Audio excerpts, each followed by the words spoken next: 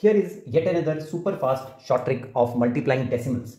Suppose you have a decimal like 7.6 and you want to multiply that by some decimal like 0.49. Now practically these two numbers, if you neglect the decimal, it is 76 times 49, right? So let's use the vertically and crosswise. 6 times 9 is 54. So a 4 and a 5, you have to remember that in the mind. Now cross multiply, 7 9 times is 63 and 6 4 times is 24. 63 and 24 gives you 87 as the sum, plus 5 is 92. So 2 and a 9 carry, and then 7 4 times is 28 plus 9 is 37. So we have the product of 76 and 49 in a single step. Now it's all about putting the decimal at the right place.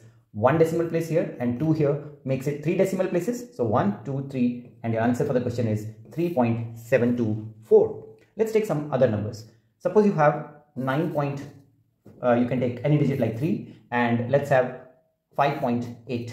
Now I want to multiply these two numbers. So 3 times 8 is 24. So 4, remember the 2. 9 8s are 72 and 3 5s are 15. 72 and 15 is 87 plus 2 89. So 9 and 8 carry. And then the 9 5 times is 45 plus 8 is 53.